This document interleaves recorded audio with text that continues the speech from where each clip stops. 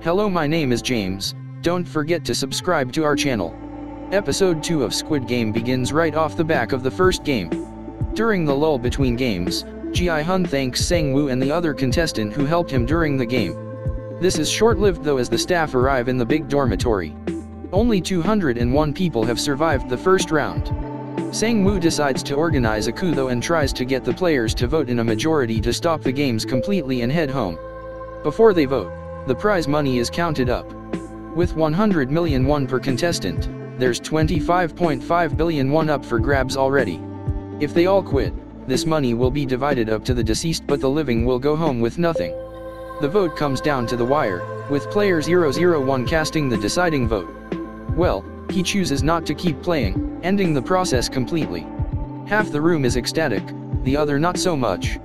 Just before they're dumped back into their old lives, the group learn there could be another opportunity in the near future if they change their minds.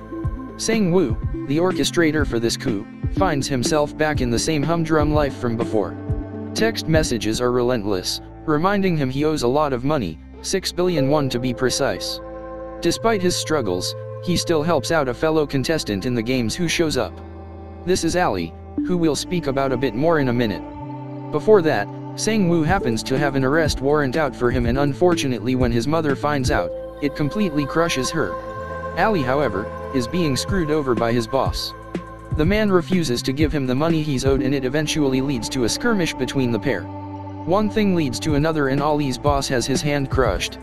When he drops a wad of cash, Ali scoops it up and runs. Back home he speaks to his wife, handing over the money and telling her to pack up and leave. Meanwhile, Gi-Hun heads to the police, but his incredulous story draws concerns over his mental well-being. The number on the business card even connects through to a random woman who seems to be unconnected with the games. It seems these contestants are on their own. Gi-Hun is soon rushed to the hospital though, with his mother in a bad way. She's diabetic and could even have her feet amputated too. However, she knows they're struggling for money and limps out the front door without being seen to. This tough cookie refuses to land Gi-Hun in even more debt and walks off. As she does, our protagonist promises to get her all the money she needs. As fate would have it, Gi-Hun runs into player 1 again. The pair share dried ramen and soju outside a shop, with the latter deciding he's going to re-enter the games after all. Meanwhile, Deok-soo, player 101 and the mob boss from the games, is actually just a middleman.